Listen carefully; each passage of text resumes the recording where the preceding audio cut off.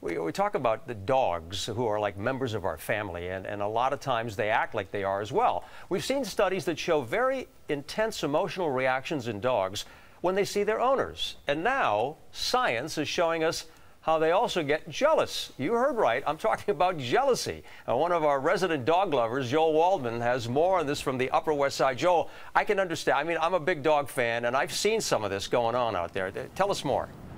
Ernie, you know that I love my beloved Mabel Rose more than anything, and the killer, I married into that dog, but I love the killer. But look who I found here. I found Baxter, and when I dragged him away for this live shot, wasn't too happy about it. His owner got jealous that I'm using Baxter over here for the shot and taking him away, but it turns out that Baxter himself can get jealous over things as well. Jealousy as a human trait, what do you think of it?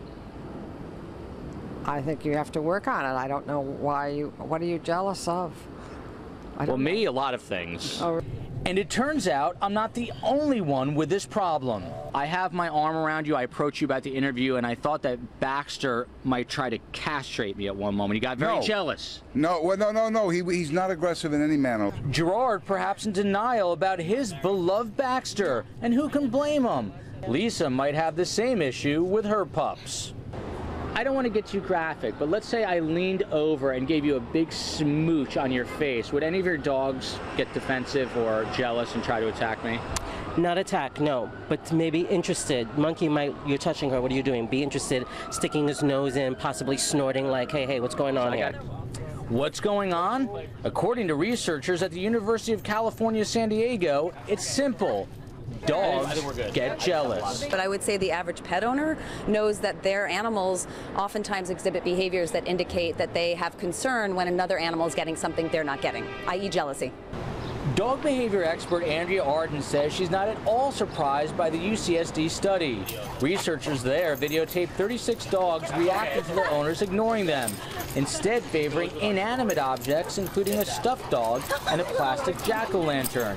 It turns out more than 75% of the real-life dogs got most upset when the owners interacted with the stuffed animal, much less so when it was just the jack-o'-lantern. Now, Ernie, I might actually try to steal Baxter here, but I think his owner will absolutely get jealous of that, and Baxter probably get jealous that I took him, you know.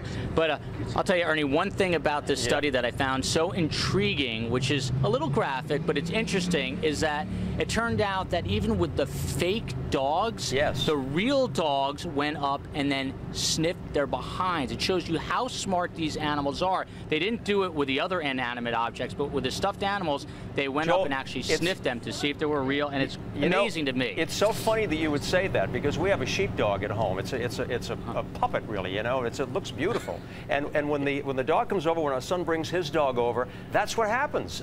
She ends up going over there and fighting with it and so forth. I think it's all about attention too, isn't it? They love attention. You know what, Ernie? You know I just had a beautiful baby girl. And one of my puppies, she just won't leave my side now, and she gets a little jealous. So it's an ongoing battle. But you know what? That's what makes dogs, especially Baxter, such great creatures, right? They're great dogs. Take care of Baxter and your baby and your whole family. Okay? Thanks, Joel.